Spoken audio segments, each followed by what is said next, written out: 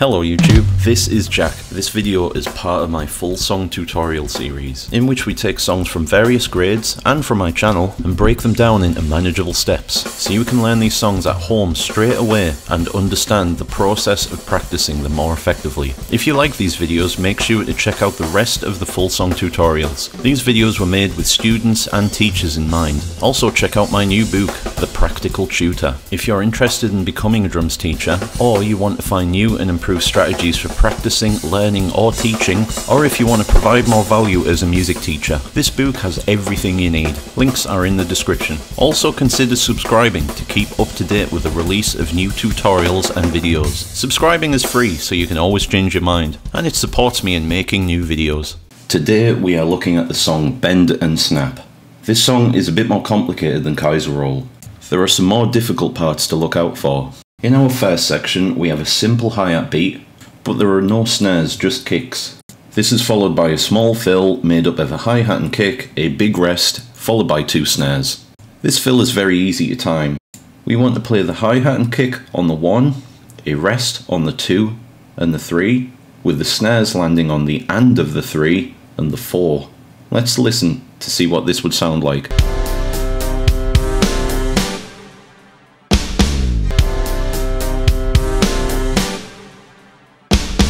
Okay, time to practice that intro.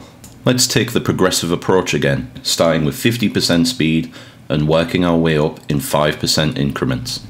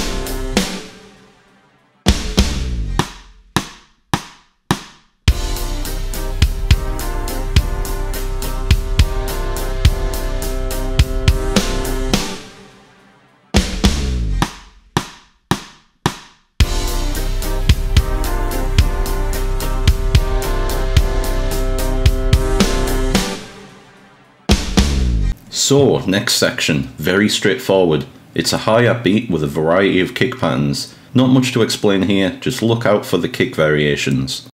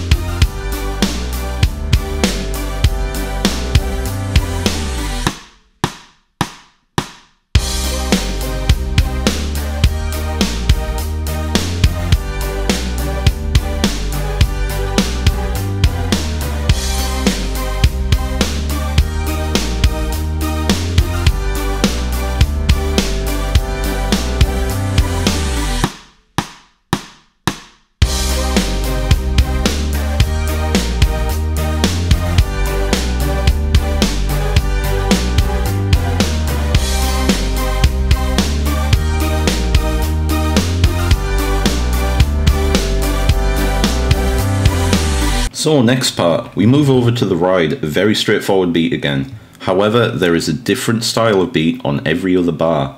For this beat, we don't have as many rides as we normally do, they're just crotchets instead, so we need to count this part a little differently. We can use phonetic rhythms to help us here. A phonetic rhythm is a word that describes how a group of notes should be played. So in this instance, we can use the words tea and coffee to help us understand this section. So here we have tea, tea, coffee, tea. Try your best not to put an extra ride on that kick in the coffee. That happens often when practicing this for the first time.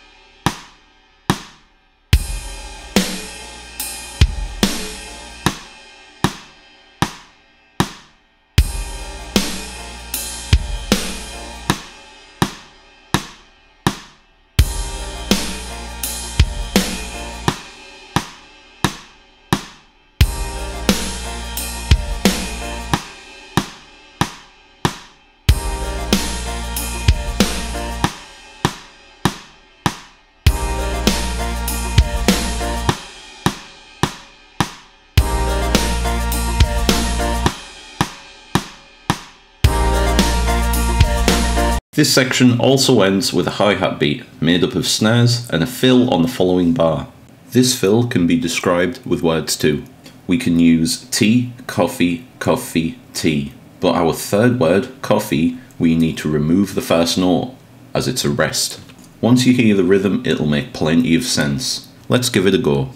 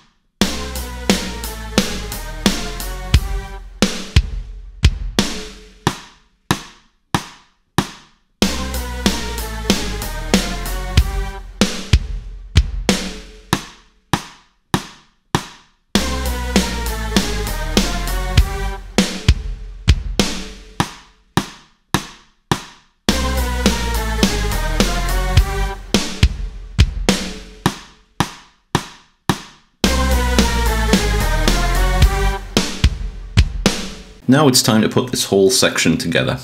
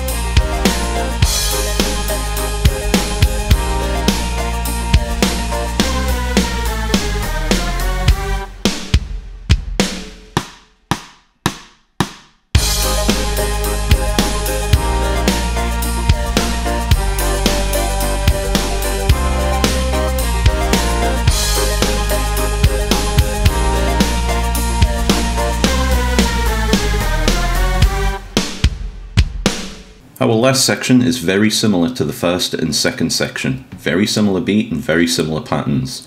Just watch out for the ending as it has a strange combination. Let's get this sped up.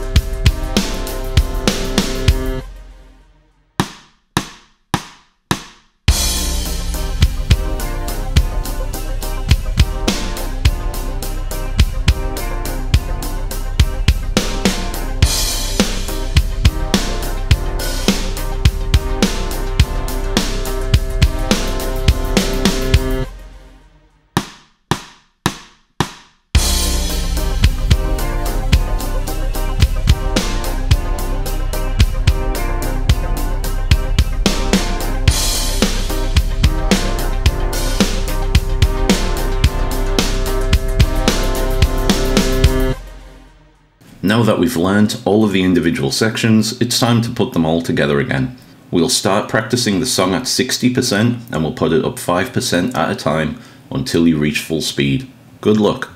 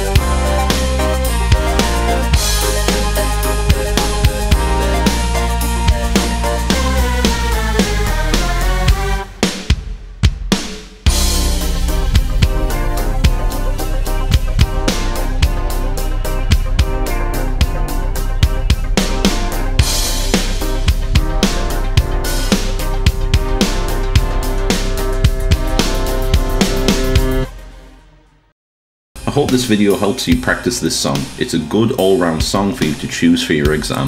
Stay tuned for more videos.